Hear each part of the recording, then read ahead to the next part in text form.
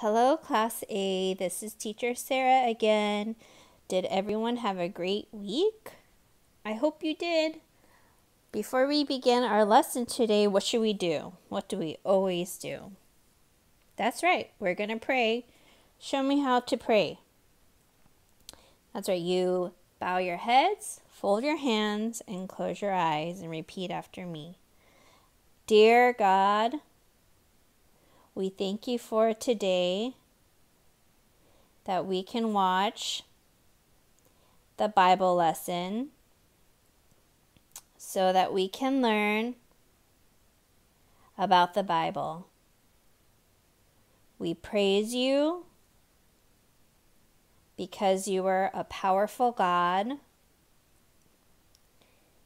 and teach us how powerful you are. Help us to always obey you before man. We thank you for all that you have given and continue to give us. In Jesus' name we pray. Amen. Okay, guys, let's review last week's memory verse. It was a super long one, but if you did it, 3 pennies. This week, we don't have a memory verse, so you get another chance to try to memorize it. And if you do it, then I'll give you 3 pennies. So let's review last week's memory verse, okay?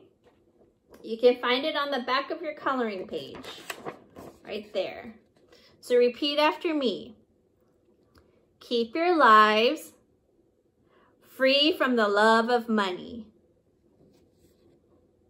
and be content with what you have, because God has said, never will I leave you, never will I forsake you.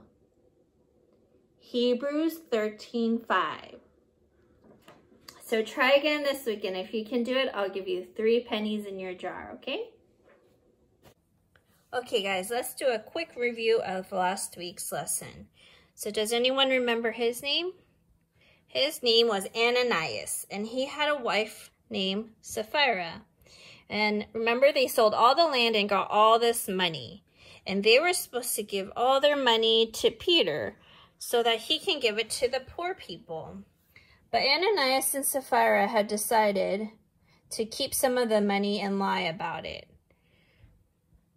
But who did they really lie to? They lied to God. And we shouldn't lie to God. God knows everything.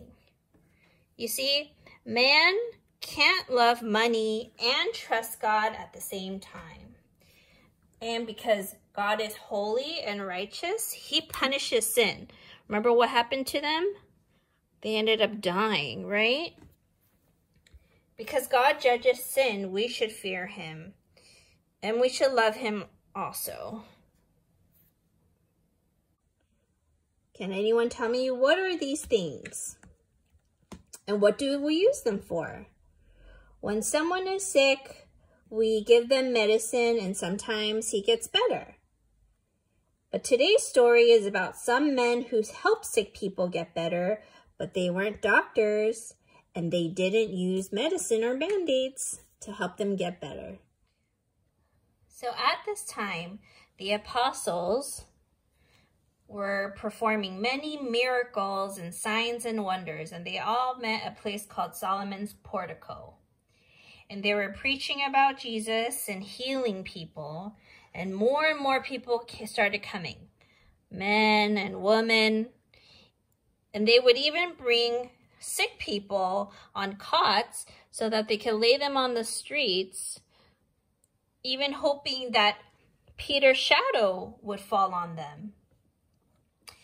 And they would also bring people from the neighboring cities around Jerusalem. And they were bringing more people who were sick or had unclean spirits, and they were being healed. And how were they healing all these people? Was it with the medicine or band-aids? No. it was from God. God gave them power to do all these miracles and healing. But the high priest, they were standing by and listening, and they saw what they were doing, and they were filled with jealousy. So they laid their hands on the apostles and arrested them and threw them into jail. So Peter and the apostles were thrown into jail, and the jail door was being guarded by the guards. But during the night, an angel of the Lord came and opened the gates of the prison and took them out. And he said to them, "Go, stand, and speak to the people in the temple the whole message of this new life." And so upon hearing this, they did exactly that. When it became daytime, Peter and the apostles entered the temple to start preaching about Jesus, just as the angel of the Lord had instructed them. Now, the high priests were meeting together, and they told the officers, "I want you to go to the jail and get the men that we put in jail last night." So then the officer went to the jail, and when they unlocked the door, did they find Peter and the apostles in there? No, they were gone. So the officer returned back to the high priest and told them, "We found the jail door locked quite securely, and there was a guard standing in front of the door. But when we opened the door, we found no one inside." So the captain of the temple guard and the chief priest heard this, and they were so confused, because where had they gone? But a man ran in and said, "I saw those men standing in the temple teaching to the people." So then the captain of the guard and the high priest went to go get the men without violence. When they had brought them, Peter and the apostles stood in front of the council of the high priest, and the high priest started to question them and said, "We gave you strict orders not to teach about Jesus, but you filled Jerusalem with your teaching about Jesus and intend to bring this man's blood upon us." But Peter and the apostles said this, "We must obey God rather than men. The God of our fathers raised up Jesus, whom you put to death by hanging him on a cross. He is the one whom God exalted to his right hand as a prince and a savior, to grant repentance to Israel and forgiveness of sins. And we are the witnesses of these things, and so is the Holy Spirit, whom God has given to those who obey him." When they heard this, they got so angry, and they were about to kill them. But just at that time, there was a man named Gamaliel that came in, and he was a Pharisee, and he ordered the men to be sent outside for just a little bit so that he can talk to the council of the high priest. And this is what he said to them. He said, "Remember, there was a man named Theudas, and he thought he was somebody. And so he got a group of 400 men who joined him. But then Theudas was killed, and all who followed them were scattered, and they became nothing. And then there was also a man named Judas of Galilee who rose up and drew some people after him, but he also died, and the people that followed him also scattered. So I say to you, don't kill them and leave them alone. Because if their actions and the things that they're saying are from man, they will die. But if it is from God, you will not be able to kill them or overthrow them, and you may be found fighting against God."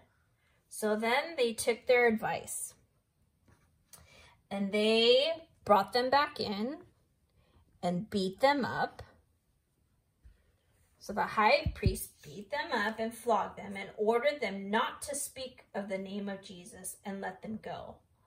And as Peter and the apostles were going away, they were happy. Even though they got flogged and beaten, they were rejoicing because they had been considered worthy to suffer shame for Jesus's name. And every day in the temple and from house to house, Peter and the disciples, they kept on teaching about Jesus as Christ. Okay, so let's review today's lesson. The Holy Spirit can cause miracles to those who believe in him. He doesn't need band-aids or medicine, right? God is also very powerful. Can he break through prison doors, jail doors? Yes. Can he also break through the jail guards? Yes, he's so powerful. So obeying God is super important. It's more important obeying God than obeying man. So we have to be like Peter and the apostles who had boldness to share about Jesus. And they got their boldness because the Holy Spirit helped them. So we need to have the boldness to share to our friends who don't know about Jesus and all that he has done, like dying on the cross for us. God gives us the Holy Spirit to those who obey him. So I hope and pray you guys obey God this week and obey your mommies and daddies. I'll see you guys next week. Bye.